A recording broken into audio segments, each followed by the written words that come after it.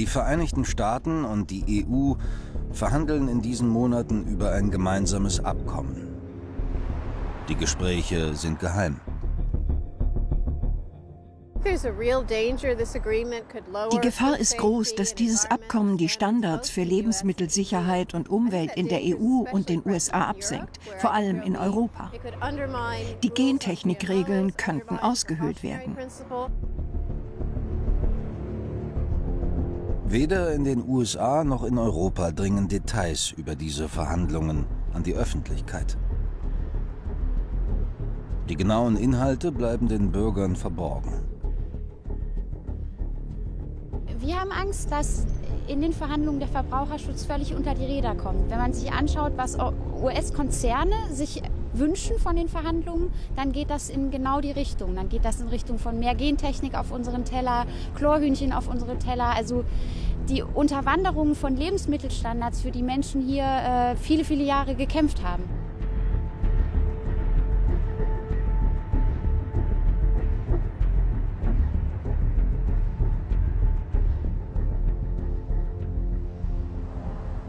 Washington.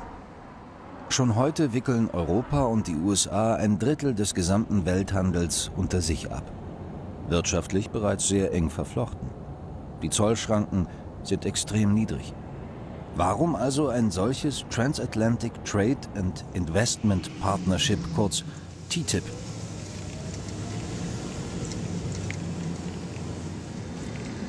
Karen Hansen-Kuhn ist dieser Frage nachgegangen. Die Ökonomin hat die Hintergründe des geplanten TTIP-Abkommens im Auftrag der Heinrich-Böll-Stiftung analysiert. Klar ist, es gibt zunächst übergeordnete Gründe. Die USA und die EU wollen als gemeinsamer Handelsblock einen Gegenpol zu Asien schaffen. Doch die Expertin für internationalen Handel macht die totale Abschottung stutzig. Schnell wird bei ihren Recherchen klar, es geht in erster Linie um gemeinsame Standards und Regularien. Vor allem die Lobbygruppen der US-Industrie erweisen sich als Impulsgeber. Natürlich werden Entscheidungsträger in den USA und der EU dieses Abkommen als etwas Positives preisen. Firmen, die neue Produkte entwickeln, können ihre wissenschaftliche Sicht der Dinge einbringen und so die Vorschriften gleich mitliefern. Aber das ist nur eine Seite der Medaille. Denn es gibt einen riesigen Interessenkonflikt bei diesem Prozess. Diese Firmen wollen die Gesetze so lax wie möglich halten, damit ihre Innovationen anerkannt und überall verkauft werden können. Aber zivilgesellschaftliche Gruppen, Umweltschützer und solche, die am großen Ganzen interessiert sind, werden von diesem Prozess ausgeschlossen. Dabei sollte genau das in Parlamenten debattiert werden, so wie wir es in einer Demokratie kennen. Das Abkommen ist ein internationaler Vertrag zwischen staatlichen Akteuren. Auf europäischer Seite führt allein die Europäische Kommission die TTIP-Verhandlungen, ohne Mitwirkung des Parlaments. Worüber genau verhandelt wird, bleibt deshalb im Dunkeln. Pia Eberhardt hat versucht herauszufinden, worauf sich europäische Bürger dabei einlassen. Die Politikwissenschaftlerin arbeitet bei der Brüsseler Anti-Lobby-Organisation Corporate Europe Observatory. Ich glaube, dieses Level der Geheimhaltung und auch der Angst vor der Veröffentlichung von Dokumenten hat tatsächlich eine neue Qualität erreicht in den TTIP-Verhandlungen. Die durchgesickerten Verhandlungsdokumente wurden uns alle zugespielt. Wir bekommen tatsächlich auch manchmal braune Umschläge in unser Büro in Brüssel. Wir kennen die äußerst aggressiven Forderungen von US-Konzernen zur Abschaffung des Verbraucherschutzes im Rahmen der TTIP-Verhandlungen. Und wir wissen, dass die Kommission und die US-Regierung diese Verhandlungen ganz entscheidend mit der Industrie gemeinsam vorbereitet haben. Jetzt haben wir Verhandlungen im Geheimen. Wir fragen uns natürlich, wieso können uns die Texte nicht gezeigt werden? Werden vielleicht tatsächlich einfach die Wunschlisten der Konzerne übernommen in dieses Abkommen? Wie in einem Puzzlespiel sucht sich Pia Eberhardt Stück um Stück die Informationen über das Handelsabkommen TTIP zusammen. Es sind kleine Bruchstücke, aber das Bild wird immer deutlicher. Im Rahmen der öffentlichen Konsultation, die in den USA stattgefunden hat, zu den TTIP-Verhandlungen, hat zum Beispiel Campbell's, also der Suppenhersteller, sich ganz eindeutig geäußert, was sie möchten. in der EU und haben gesagt, wir stellen ja diese super Suppen her und was wir nicht exportieren können, sind die Suppen, die aus Hühnchen produziert werden, die mit Chlor gewaschen wurden, was ja in den USA erlaubt ist, in der EU eben verboten. Und Campbell sagt ganz offen, wir wollen hier eine Änderung, wir wollen, dass diese Suppen auch in Zukunft auf den europäischen Markt können. Spurensuche in den USA. Fahrt nach Atlanta. Jedes Jahr im Februar trifft sich die US-Geflügelindustrie hier zu einer internationalen Messe.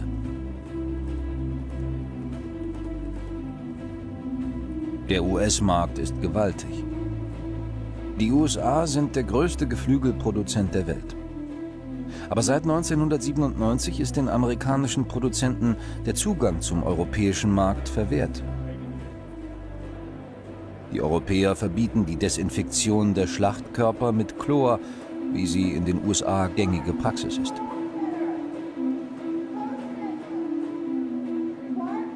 Wir treffen den Vizepräsidenten des National Chicken Council. Der mächtige Verband der US-Geflügelindustrie kämpft seit Jahren gegen das Importverbot von US-Chlorhühnchen in die EU. Es geht um sehr viel Geld. 600 Millionen Dollar jährlich. Das ist unsere Schätzung. Aber wenn es uns gelingt, das Geschäft in Supermärkten und bei Lebensmitteldienstleistern auszubauen, könnten wir auch darüber liegen. Doch bislang boykottiert die EU Importe aus den USA. In Amerika billigen die Behörden die Desinfektion mit Chlor. Wir benutzen gechlortes Wasser zur Keimreduzierung bei Geflügel seit den späten 50er Jahren. Seitdem die Geflügelinspektion in den USA vorgeschrieben ist. Das heißt, wir nutzen gechlortes Wasser seit fast 60 Jahren. Bislang sprach aus wissenschaftlicher Sicht nichts dagegen. Albertville in Alabama. Hier schlägt das Herz der US-Geflügelindustrie. Nirgendwo sonst in den USA gibt es so viele Schlachthöfe. Auch hier gilt die totale Abschottung. Unsere Anfragen, einen Betrieb zu besuchen, werden abgelehnt.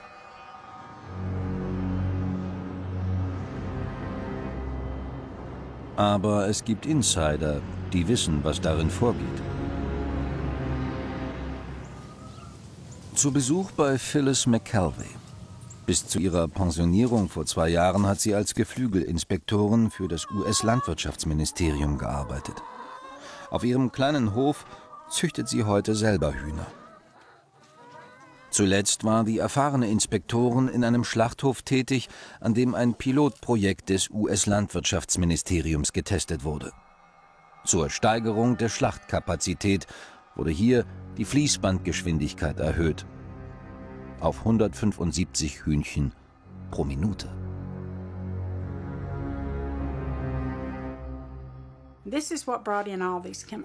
Das hat uns die ganzen Chemikalien eingebracht.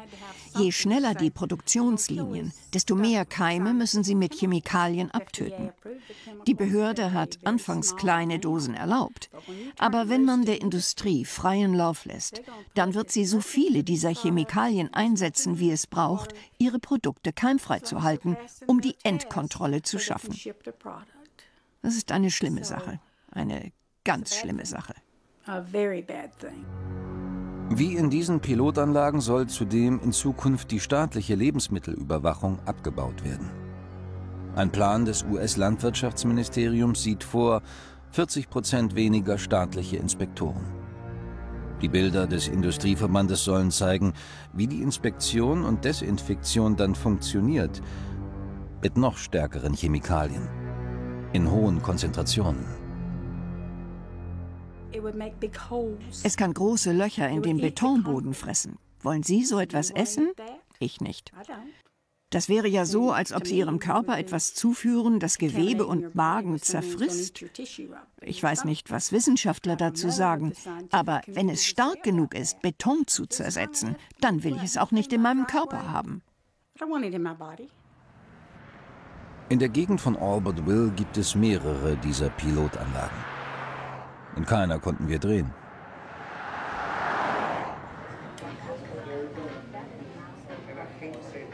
Wir treffen Sherry Medina. Auch sie arbeitete als staatliche Geflügelinspektorin. In Anlagen, wo die neuen Chemikalien eingesetzt wurden. Trinatriumphosphat, Natriumchlorid und verschiedene Peroxysäuren. Die Arbeit in den Schlachthöfen hat sie krank gemacht. Nach 6 Monaten wurde ich sehr krank. Ich ging zum Arzt. Der schickte mich zum Lungenspezialisten. Meine Lungenfunktion lag nur noch bei 32%. Ich hatte in meinem ganzen Leben nie Asthma. 2006 kam dann die Diagnose, verursacht durch die ganzen Chemikalien. Aber die Peroxysäure hat mich dann völlig aus der Bahn geworfen. Die Art und Weise, wie US-Behörden mit dem Einsatz der Chemikalien in Geflügelschlachthöfen umgehen, zeigt, dass sie offenbar eher im Interesse der Unternehmen arbeiten, als für das Wohlergehen der Bürger. Die Firmen, die diese Säuren herstellen, haben keine Studien an Menschen durchgeführt. Untersucht wurde nur, wie die Bakterien abgetötet werden. Die Regierung hat das genehmigt und zugelassen. Aber es gibt keine einzige Studie darüber, wie sich das auf Mitarbeiter und Inspekteure auswirkt. Welche Bedeutung also haben Lebensmittelsicherheit und Verbraucherschutz in den USA? Gehen die Behörden falsche Kompromisse auf Kosten der Verbraucher ein? Warum werden potenziell gesundheitsgefährdende Stoffe nicht vorzeitig aus dem Verkehr gezogen? Solange man nicht beweisen kann, dass etwas gefährlich ist, wird es als sicher angesehen. So wird hier verfahren. Bei Lebensmitteln und Chemikalien. Die meisten Prüfungen werden von der Industrie selbst durchgeführt. Die Behörden wägen dann ab zwischen dem Gefahrenpotenzial und den Kosten der Risikominimierung. Deshalb gibt es eine Reihe von Hürden, wenn man Fortschritte erzielen will. In der EU gibt es eine ganz andere Sichtweise. Man muss vor dem Inverkehrbringen von Lebensmitteln beweisen, dass sie sicher sind. Deshalb sind diese beiden Systeme im Grunde nicht kompatibel. Diese beiden Systeme sollen jetzt harmonisiert werden. Aber warum? Studien sprechen von Arbeitsplätzen auf beiden Seiten. Die EU verspricht sich ein zusätzliches Wirtschaftswachstum von 0,5%. Aber wodurch dies erreicht werden soll, will sie nicht preisgeben. Denn die Verhandlungen sind geheim. Der Abgeordnete Martin Häusling sitzt im Agrarausschuss des Europäischen Parlaments. Nicht einmal Parlamentarier wissen, worüber die USA und die Europäische Kommission verhandeln. Häusling fürchtet, dass die hohen europäischen Standards im Verbraucherschutz als Verhandlungsmasse auf den Tisch kommen könnten. Denn auch europäische Akteure, wie zum Beispiel die Autoindustrie, wollen einen leichteren Marktzugang in den USA. Was wird die EU im Gegenzug dafür opfern? Argwöhnisch wird man natürlich dann in erster Linie, wenn man als Abgeordneter noch nicht mal weiß, was unsere Kommission verhandelt. Wir sind nicht involviert. Und argwöhnisch wird man natürlich dann auch, wenn man zwar auf der einen Seite versichert bekommt, die Standards der Europäischen Union in Sachen Verbraucherschutz und nachhaltige Landwirtschaft werden nicht abgesenkt. Aber man sich dann natürlich fragt, warum wird es dann verhandelt, wenn es nicht abgesenkt werden soll? Die Befürchtung ist dann einfach, es gibt einen Kuhhandel. Die Ausgrenzung der Parlamentarier hat Misstrauen gesät. Und die Tatsache, dass hinter verschlossenen Türen verhandelt wird, gibt vielen hier Anlass zur Sorge. Martin Häusling fürchtet, dass es möglicherweise keine Tabus mehr gibt. Die Europäische Union hat 20 Jahre einen sehr entschiedenen Kampf geführt gegen den Import von Hormonfleisch. Hat sich da wirklich stark gemacht dafür, dass die europäischen Verbraucher dem nicht ausgesetzt sind. Und wenn wir ein Freihandelsabkommen mit den USA bekommen, dann wäre einfach zu befürchten, dass diese Art der Produktion in Europa auch auf den Tisch kommt. Colorado, das Kernland der amerikanischen Rindermast. In riesigen Tierfabriken, sogenannten Feedlots, werden Rinder gemästet. Hier stehen 80.000 Stück Vieh an einem Standort. Produziert wird im industriellen Maßstab. Verfüttert wird vor allem Mais. Die Rezeptur ist so abgestimmt, dass die Rinder die zugeführte Nahrung optimal verwerten. Doch die Rindermäster sitzen in der Falle. Der Rindfleischkonsum ist deutlich zurückgegangen, die Preise für Futtermais wegen der Nachfrage durch die Ethanolindustrie enorm gestiegen. Gleichzeitig sinkt der Preis für Schlachttiere. Zuletzt gab es im 27. Monat in Folge niedrige Erlöse. Die Gewinnmargen sind minimal. Um in diesem Geschäft Gewinne zu erzielen, setzen die Produzenten Wachstumshormone ein.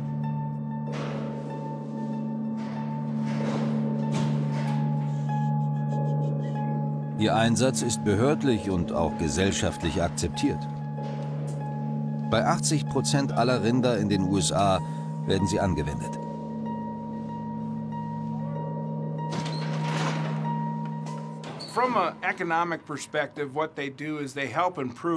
Aus wirtschaftlicher Sicht verbessern sie die Schlachtrindproduktion.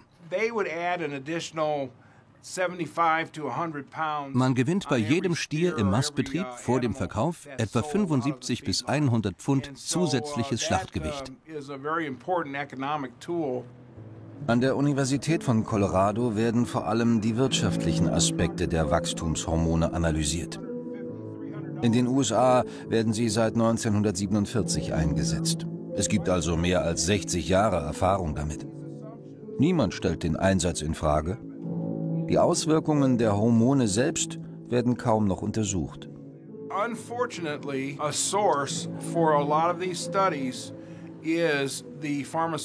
Unglücklicherweise kommen die Studien vor allem aus der Pharmaindustrie selbst. Das ist leider die Art und Weise, wie agrarwissenschaftliche Forschung derzeit durchgeführt wird. In einer perfekten Welt würde es unabhängige Studien geben. Der Streit um Hormonfleisch tobt seit Jahren.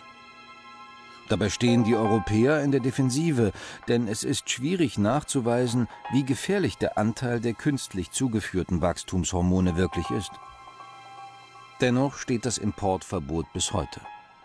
Wird die EU auch bei den TTIP-Verhandlungen bei ihrer Position bleiben und im Sinne des vorsorgenden Verbraucherschutzes den Import von Hormonfleisch aus den USA weiter boykottieren? Vor allem wird sie es können. Angesichts der internationalen Handelsabkommen, die bereits bestehen? Eine Spur führt nach Genf. Im Kampf um allgemeingültige Standards und freien Welthandel wird mit harten Bandagen gekämpft. Auf allen Ebenen. Hier hat die Weltgesundheitsbehörde WHO ihren Sitz. Ihr Ziel, die Verwirklichung des bestmöglichen Gesundheitsniveaus aller Menschen. Einmal im Jahr trifft sich hier die Codex Alimentarius Kommission. 185 Staaten sind Mitglied. Die große Versammlung berät über Lebensmittelstandards weltweit. Seit Jahren wird über einen Wachstumsbeschleuniger verhandelt, der in der Tiermast vor allem bei Schweinen eingesetzt wird. Ractopamin wird in den letzten 28 bis 48 Tagen der Mast verabreicht. Es steigert die Gewichtszunahme im letzten Monat der Produktion enorm. Man bekommt deutlich mehr Schlachtgewicht. Es gibt zahlreiche Berichte, die zeigen, dass diese Substanz gefährlich ist. Viele Tiere werden krank. Dieser Futterzusatz entspricht nicht der artgerechten Tierhaltung. Dann gibt es Hinweise, dass Rückstände von Ractopamin in den menschlichen Körper gelangen. Es gibt nur eine einzige Studie am Menschen. Diese Studie musste abgebrochen werden, weil eine Testperson Herzprobleme bekam. In diesen Verhandlungen ließ sich die USA nicht so leicht bezwingen.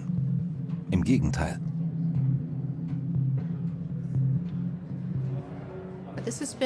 Die USA und die EU haben jahrelang darüber gestritten. 2012 kam es zur Abstimmung.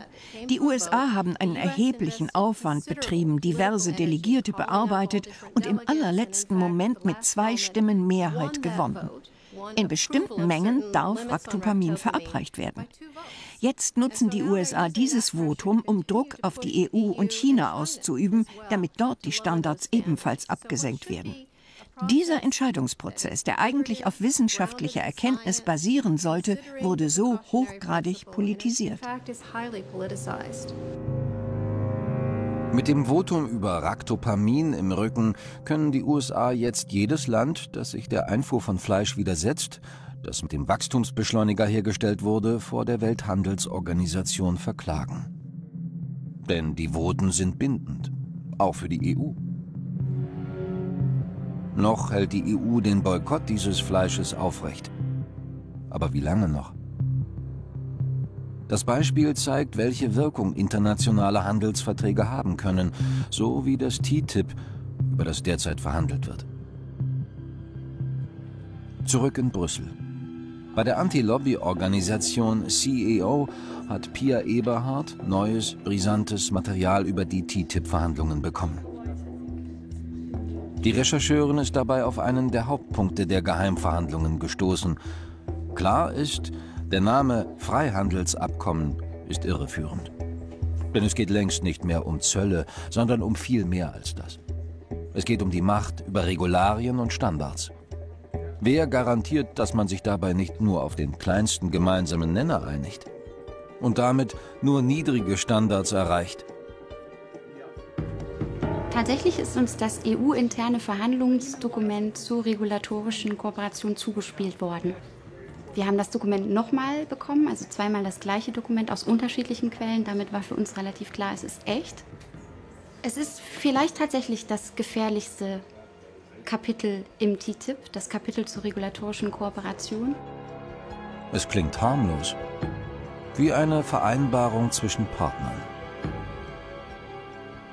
Es geht tatsächlich um eine Unterwanderung von Demokratie. Gesetzgebungs- und Regulierungsprozesse sollen nämlich einerseits den Parlamenten weggenommen werden, wenn man so will. Also vieles soll im vorparlamentarischen Raum ausgeklüngelt werden zwischen Behörden und Lobbyisten.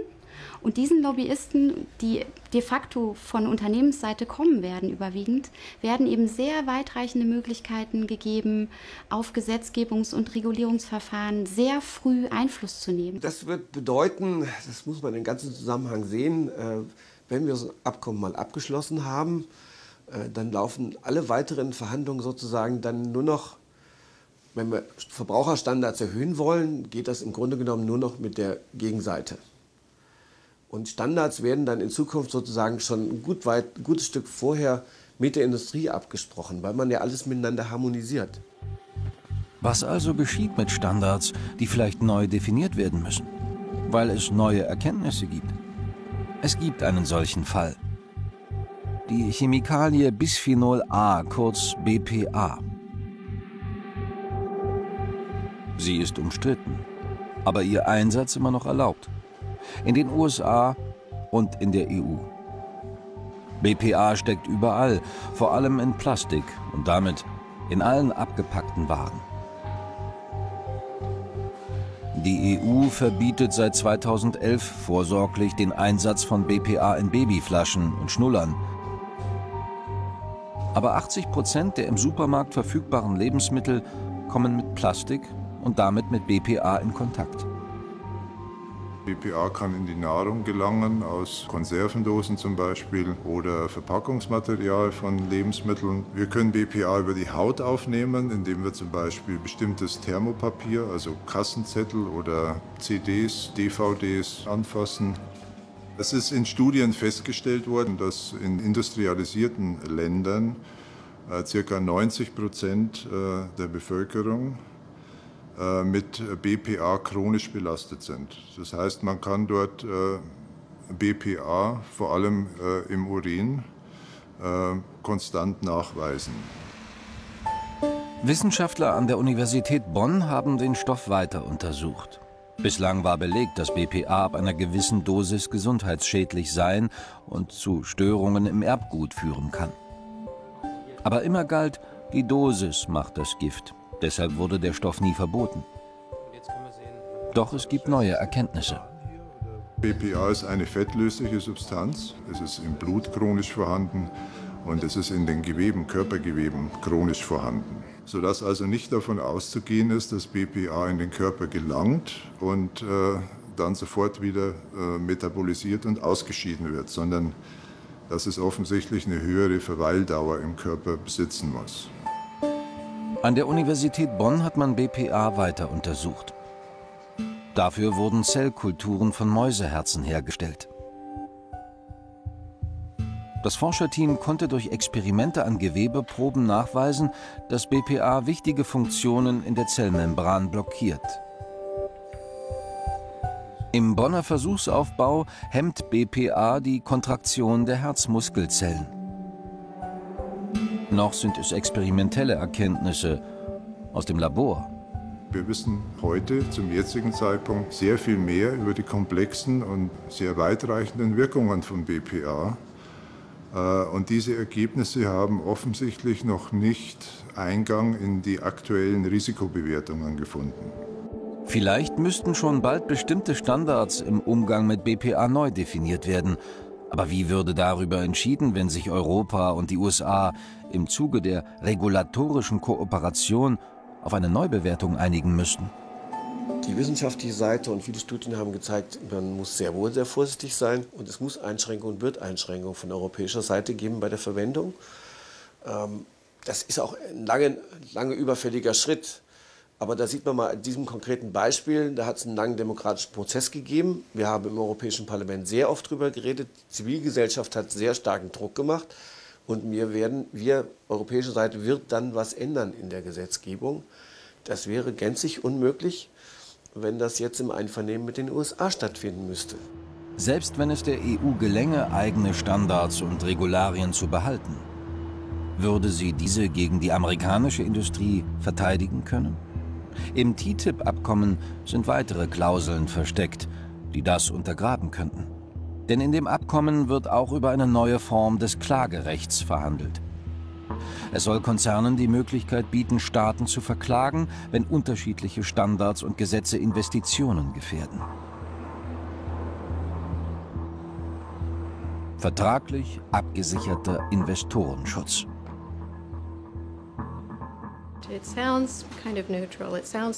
Es hört sich fair an.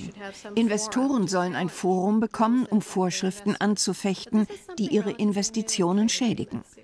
Die möglichen Folgen sind ohne Präzedenzfall im Völkerrecht.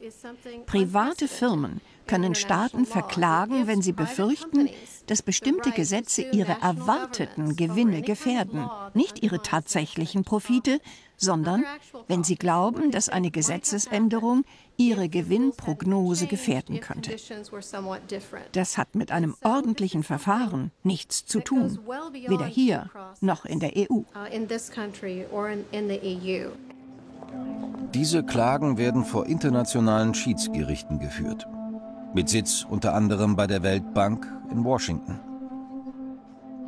Allerdings gelten hier keine demokratischen Regeln.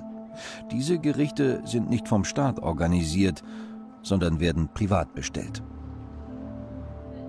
Das Recht, das hier gesprochen wird, kann nicht angefochten werden. Mittlerweile laufen weltweit 500 solcher Verfahren. Es geht um Schadenersatzklagen in Milliardenhöhe. Der Zigarettenkonzern Philip Morris verklagt gerade die australische Regierung, weil auf den Schachteln die Gefahren des Rauchens hervorgehoben werden sollen. Das Unternehmen fürchtet, dies könne seinen Gewinn schmälern. Jetzt kann der Konzern in diesem Fall über seine Vertretung in Hongkong außerhalb des bestehenden Rechtsrahmens die Regierung von Australien auf zig Millionen $ Schadenersatz verklagen. Das ist ein ziemlicher Dämpfer für das Gemeinwohl. Und ein Weg für Unternehmen, dies mit Hilfe privater Schiedsgerichte zu umgehen, die der Öffentlichkeit nicht verantwortlich sind. Der Politikwissenschaftler Todd Tucker hat das Wesen der internationalen Schiedsgerichtsbarkeit untersucht und dabei eklatante Missstände ans Tageslicht gebracht. Tucker analysierte dabei exemplarisch den Fall eines Hüttenwerks in Peru. Hier werden verschiedene Metalle gefördert und verarbeitet. Das Werk gehört dem amerikanischen Konzern Renco. Dies ist einer der 10 meist verschmutzten Orte der Welt, gleichrangig mit Tschernobyl und anderen. 99% der Kinder dort leiden an Bleivergiftung. Das Unternehmen hat dies zu einem großen Teil zu verantworten und erklärte sich bereit, die Anlage zu renovieren und sie umweltfreundlicher zu gestalten.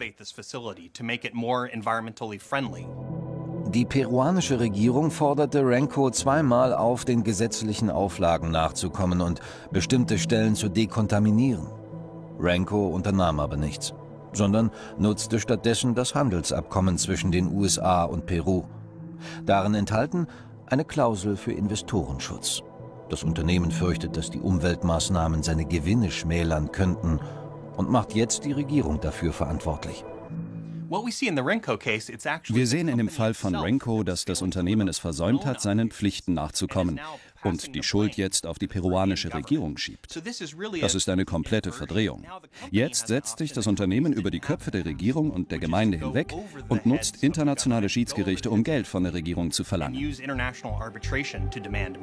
Renco fordert $800 Millionen Schadenersatz von Peru. Unternehmen haben jetzt neue Rechte, mit denen sie Umweltpolitik anfechten können. Jedes Mal, wenn Regierungen jetzt ein Umweltschutzgesetz erlassen wollen, müssen sie darüber nachdenken, ob sie sich auf Schadenersatzklagen in Millionen- oder gar Milliardenhöhe einlassen wollen. Dies könnte sie entmutigen, in Zukunft für den Umweltschutz zu handeln.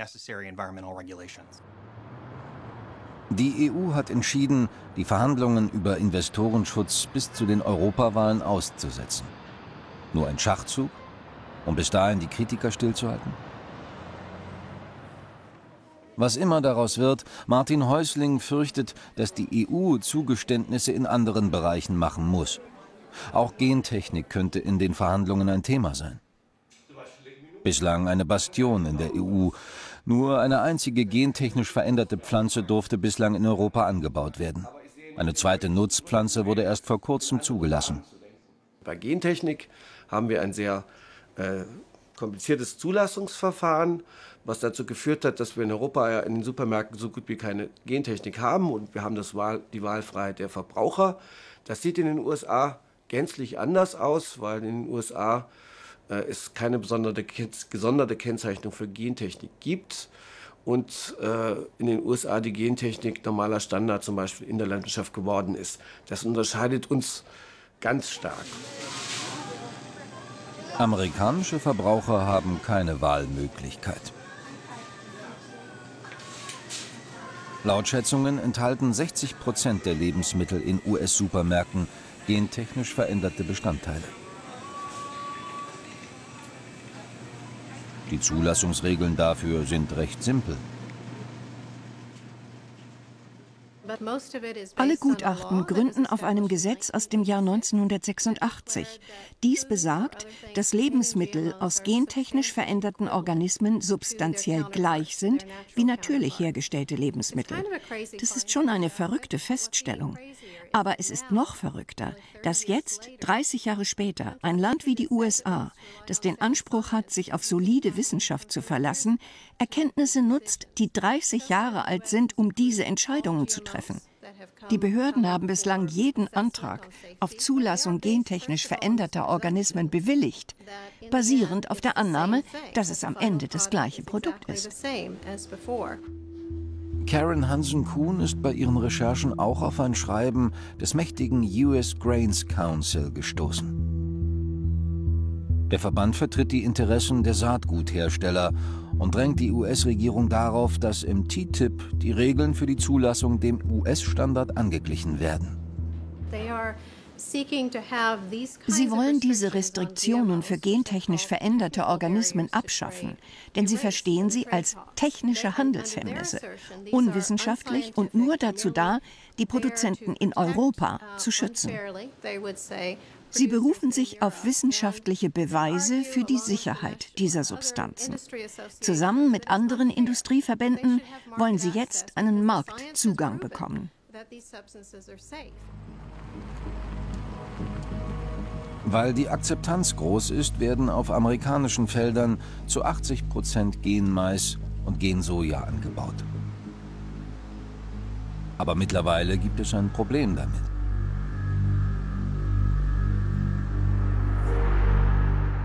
die Forschungszentrale von Monsanto in St. Louis. Der globale Saatgutkonzern hatte vor einigen Jahren Genmais und Gensoja entwickelt und unter dem Handelsnamen Roundup Ready auf den Markt gebracht. Dafür wurden den Pflanzen Gene eingeschleust, die sie resistent gegen das Herbizid Glyphosat machen. Dieses Pflanzengift wird als Roundup, ebenfalls von Monsanto, verkauft. Ein Package-Deal. Unterwegs in Illinois. Schon in wenigen Monaten werden hier kilometerweit Sojafelder stehen. Auch auf den Feldern von Wendell Lutz. Mehrere Jahre baute er Gensoja der Marke Roundup Ready von Monsanto an.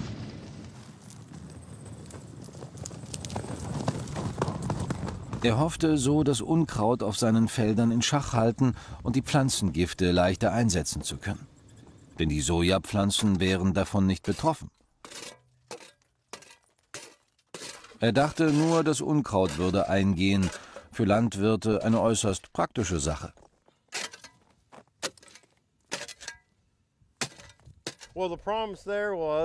Sie haben uns qualitativ hochwertige Feldfrüchte versprochen. Von höheren Erträgen war nicht die Rede.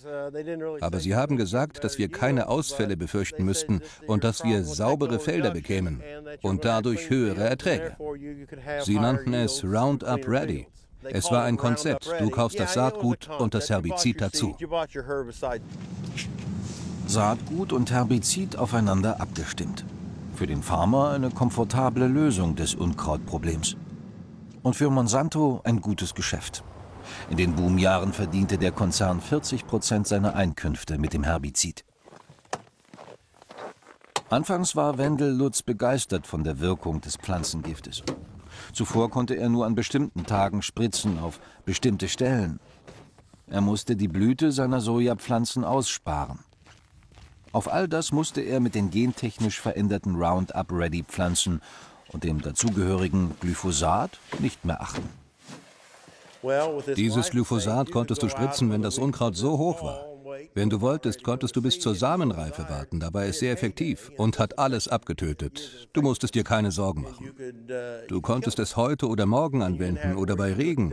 Du konntest in den Urlaub fahren. Du warst frei, wenn du wusstest, dass du jederzeit alles unter Kontrolle hast. Einfacher geht's nicht. Seit es gentechnisch veränderte Pflanzen gibt, hat sich die eingesetzte Menge dieses Pflanzengifts in den USA zwischen 1996 und 2012 verzehnfacht. Aber die Unkräuter sind nicht zurückgegangen. Im Gegenteil. Sie sind stärker als zuvor. Letztes Jahr hat es da nicht mehr so gut funktioniert. Nicht mal mit einer Mischung verschiedener Chemikalien. Ich konnte die Ausbreitung der Unkräuter nicht unter Kontrolle halten. Es ist mir nicht gelungen, sie im frühen Stadium abzutöten. Das nenne ich Superweed, ein super Unkraut. Es will einfach nicht absterben. Superweeds, Superunkräuter, wie in einem Horrorfilm. Der Agrarwissenschaftler Jason Northworthy von der Universität Arkansas erforscht die Ursache der herbizidresistenten Superweeds. Vor der Einführung der Gentechnik galt der Wirkstoff Glyphosat als universelle Wunderwaffe gegen Wildwuchs auf den Äckern. Wie Penicillin gegen Keime. Und jetzt, wo er wirkungslos ist? Die Roundup-Ready-Pflanzen wurden genetisch so verändert, dass sie resistent gegen Glyphosat sind. Viele von uns suchen nach einfachen Lösungen und einfache Lösungen können manchmal zu Problemen führen. Das ist hier passiert. Wir haben ein einziges Herbizid auf zig Millionen Hektar eingesetzt und uns unglücklicherweise auf dieses eine Hilfsmittel verlassen. Jetzt haben wir glyphosatresistente Unkräuter fast überall in den USA. Es dauert 15 Jahre, um ein Pflanzengift zu entwickeln. Je mehr Unkraut durch den intensiven Einsatz von Glyphosat resistent ist, desto schwieriger ist es, das Problem in den Griff zu bekommen. Was jetzt beginnt, ist ein Wettlauf mit der Zeit. Denn resistente Unkräuter werden sich in den USA immer weiter ausbreiten. Die Landwirtschaft der USA ist bedroht. Weil wir jedes Jahr Herbizide wegen der Resistenzen verlieren, suchen wir jetzt verzweifelt nach neuen Hilfsmitteln. Wenn wir diese nicht finden, werden wir an einen Punkt gelangen, wo es mehr herbizidresistente Unkräuter als Gegenmittel gibt. Irgendwann wird es dann keine Möglichkeit mehr geben, diese Unkräuter auszumerzen. Jedes Jahr tauchen in den Laboren neue Unkräuter auf, die resistent sind. Manche von ihnen sind bereits gegen mehrere Pflanzengifte resistent und kaum zu stoppen.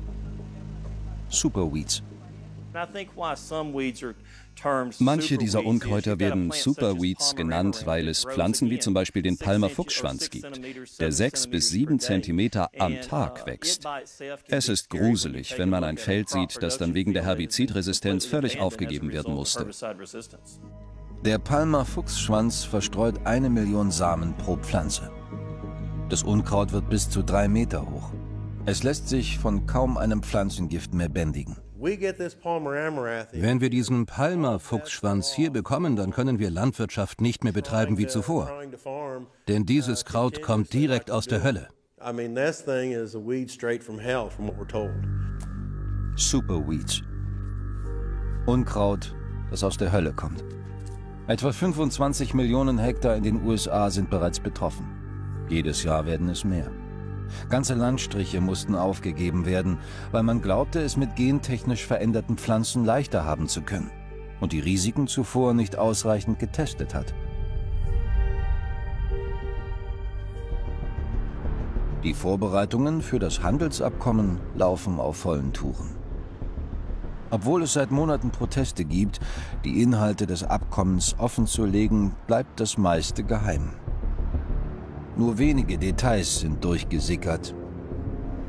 Ist das angemessen? Wenn es um eine solch große Sache geht, die über 800 Millionen Menschen betrifft? Pia Eberhard setzt ihre Recherchen weiter fort. Doch bei ihrer Detektivarbeit wird sie immer wieder ausgebremst.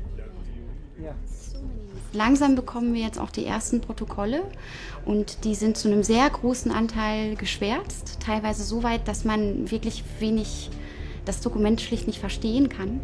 Jedes Gesetz in Europa, was solche Auswirkungen hat, wird zu verschiedenen Stadien öffentlich gemacht, öffentlich diskutiert. Wenn die Texte nicht vorliegen, gibt es keine Möglichkeit für die Öffentlichkeit, wirklich zu verstehen, was wird da verhandelt, was sind die Auswirkungen und wie finden wir das. Selbst wenn der Druck groß ist und Verhandlungsstrategien auf beiden Seiten Geheimhaltung erfordern, wenn Regierende ihre Bürger so sehr ausgrenzen und von Informationen fernhalten, ist Skepsis eine gesunde Antwort darauf. In dem Kampf um TTIP geht es deshalb längst nicht mehr nur um Verbraucherschutz, sondern um die Grundprinzipien unserer Demokratie. Wir sollten dafür einstehen, sie einfordern und verteidigen.